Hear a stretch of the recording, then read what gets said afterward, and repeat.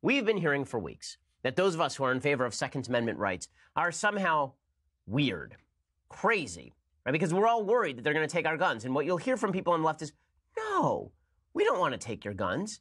No, we're not interested in taking your guns. Why would we want to take your guns under any... No. And then, of course, they argue that they want to take our guns. The latest example of this comes courtesy of former Supreme Court Justice John Paul Stevens. So John Paul Stevens was appointed by Republicans, and then he proceeded to govern left of Ruth Bader Ginsburg. That is not a joke. If you actually look, people have charted how particular justices govern and rule from the bench. John Paul Stevens was one of the most liberal members of the court for nearly his entire tenure. He was one of the worst picks. I believe he was appointed by President Reagan, one of the worst picks of President Reagan. And he has just been disastrous. In fact, I'm going to check that real fact that he was appointed by, he might have been appointed by Nixon. He was appointed by President Nixon. Gerald Ford. He was appointed by Gerald Ford, but he was one of Gerald Ford's worst moves. And now he has an op-ed in the New York Times literally titled Repeal the Second Amendment, which makes the second op-ed in the New York Times in the last 2 years, calling for full repeal of the Second Amendment after Bret Stephens wrote the same thing, and Bret is their in-house conservative over there. So John Paul Stevens writes this full op-ed about why we should get rid of the Second Amendment entirely. First of all, completely unrealistic. In order to pass a constitutional amendment, you require 2/3 approval of each House of Congress plus 3/4 of all state legislatures. Look at a map. It's all red. Okay, there are 30-some governors in the United States who are Republican. 0 state legislatures are actually going to pass this thing outside of California, Massachusetts, New York, and maybe, Minnesota or something. And the notion that a bunch of people are sitting around waiting to repeal the Second Amendment is just not accurate. But let's go through John Paul Stevens' awful argument in the New York Times for why the Second Amendment should be repealed. So he begins by praising the marches and rallies that have been taking place since the Parkland shooting. He writes this: "Rarely in my lifetime have I seen the type of civic engagement school children and their supporters demonstrated in Washington and other major cities throughout the country this past Saturday. These demonstrations demand our respect. They revealed the broad public support for legislation to minimize the risk of mass killings of school children and others in our society." So number one, this is stupid. This is incredibly stupid. If you really believe that big rallies mean that there's tremendous support for hardcore anti-gun legislation, then you've never seen a rally before. And first of all, this rally wasn't that big. There were like 200,000 people who showed up in D.C. Sizable rally? Sure. Okay, in 2000, there was the Million Mom March, also for gun control, also anti-NRA, and 750,000 people showed up in Washington, D.C. At that point, I believe Bill Clinton was still president, technically, and nothing happened. Right? 0 things happened. There's been seriously, pretty much 0 gun legislation between 2000 and 2018, despite multiple major rallies on gun control. And it's worth noting that when Tea Partiers were out there by the hundreds of thousands, nobody seemed to care about that either. Every year, the March for Life happens. It's several 100,000 people, and pro-life legislation does not inevitably follow, nor would people on the left suggest, wow, look at the public support for that. That means we suddenly have to get rid of abortion rights. So this is really dumb. And then he continues. He says, "The marches are a sign that it's time to seriously curb weapons ownership." Quote, "That support is a clear sign to lawmakers to enact legislation prohibiting civilian ownership of semi-automatic weapons, increasing the minimum age to buy a gun from 18 to 21, and establishing more comprehensive background checks on all purchasers of firearms. But the demonstrators should seek more effective and more lasting reform. They should demand a repeal of the Second Amendment."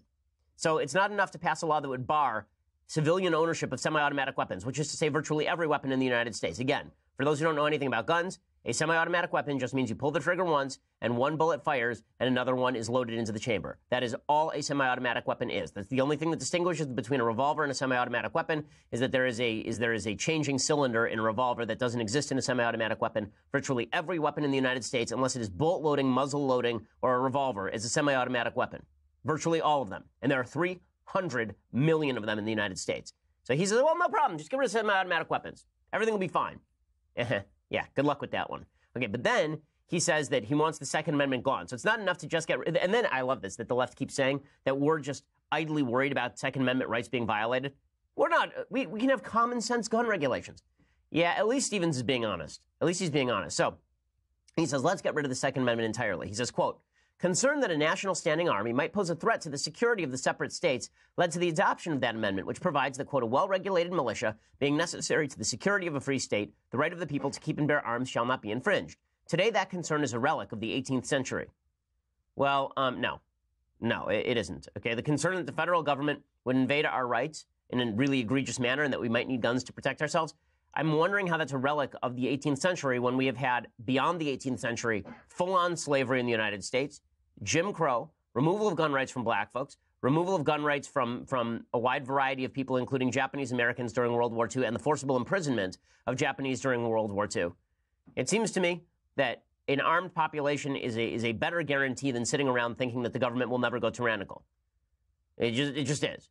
That's not to suggest that every armed rebellion is good or that it will end well or that armed rebellions are largely successful. But one of the reasons that the government doesn't go full tyrannical is because they know that there are 100 million people in the United States who own guns. Try telling a bunch of Texans they're not violating their rights when you say you want to go into their basement and take out all of their guns. Again, good luck with that. This concern is, you know how historically ignorant you have to be to believe that it's a relic of the 18th century to worry about centralized government taking your guns and then invading your rights? Okay, it's happened in virtually every tyrannical country. It's happened in China. It has happened in the Soviet Union. It's happened in Nazi Germany. This sort of stuff happens all the time, routinely, a lot.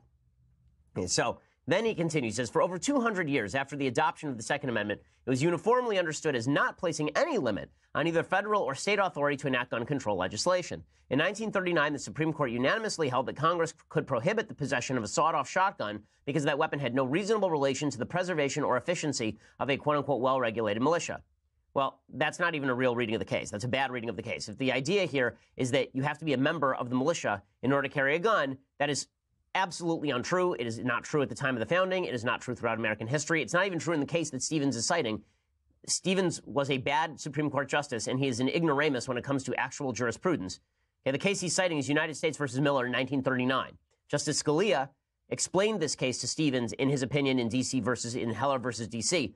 He said, quote, Miller did not hold that and cannot be possibly read to have held that. Quote, the judgment in the case upheld against a Second Amendment challenge two men's federal convictions for transporting an unregistered short-barreled shotgun in interstate commerce in violation of the National Firearms Act. It is entirely clear that the court's basis for saying the Second Amendment did not apply was not that the defendants were bearing arms not for military purposes. Rather, it was the type of weapon at issue was not eligible for the Second Amendment protection. This holding is not only consistent with, but positively suggests that the Second Amendment confers an individual right to keep and bear arms, though only arms that have some reasonable relationship to the preservation or efficiency of a well-regulated militia. Had the court believed that the Second Amendment protects only those serving in the militia, it would have been odd to examine the character of the weapon rather than simply note that the two crooks were not militiamen. Furthermore, this has been understood for literally hundreds of years.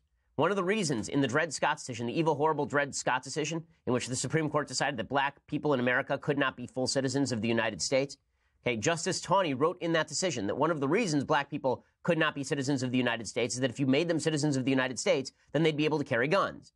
The obvious underlying assumption being that citizens of the United States have the ability to carry guns, that they have the right to carry guns under the Constitution of the United States.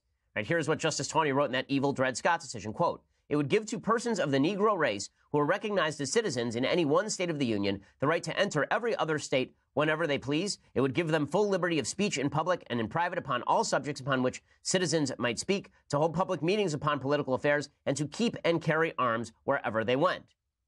And this scared Justice Taney. This is why he said that we wouldn't allow black people to be citizens and that they had to remain sort of property. In this evil decision, he said, because if you were to make them citizens, then there are rights that comes along with being a citizen. One of those rights is carrying firearms. But Stevens isn't done. Then he quotes Chief Justice Warren Burger, who's the man responsible for such constitutional abominations as Roe versus Wade. And he says that Chief Warren Burger used to say that the NRA was stupid.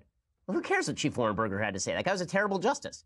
Warren Burger was such a bad justice that Potter Stewart, another justice on the Supreme Court, leaked dramatically to Woodward and Bernstein. I think it was Carl Woodward. Was it Bernstein or Woodward? It was to one of them in their book, The Brethren. Okay, The Brethren is a book about the inside workings of the Supreme Court. Potter Stewart hated Warren Burger so much that he leaked the entire book, okay, to Woodward and Bernstein about why Warren Burger was an idiot. Everybody on the court thought Warren Burger was an idiot, except for John Paul Stevens, apparently. Okay, so in any case, he then rips into District of Columbia versus Heller, that's D.C. versus Heller, the 2008 case that re-enshrined the American right to keep and bear arms. And here is what Stevens concludes. He says, that decision, which I remain convinced was wrong and certainly was debatable, has provided the NRA with a propaganda weapon of immense power. Well, actually, they had a Second Amendment before that. Overturning that decision via a constitutional amendment to get rid of the Second Amendment would be simple. It would do more to weaken the NRA's ability to stymie legislative debate and block constructive gun control legislation than any other available option. Okay, so it would be easy to get rid of the Second Amendment. Go ahead and try. Leftists, please do it. Make this your rallying cry. Please tell Republicans all over the country they're going to take away their weapons and repeal the Second Amendment. Do it. I dare you. You want to see yourselves get killed in November? Politically speaking? You want to see just get destroyed politically speaking? Do this. Push for a giant gun control effort. Okay.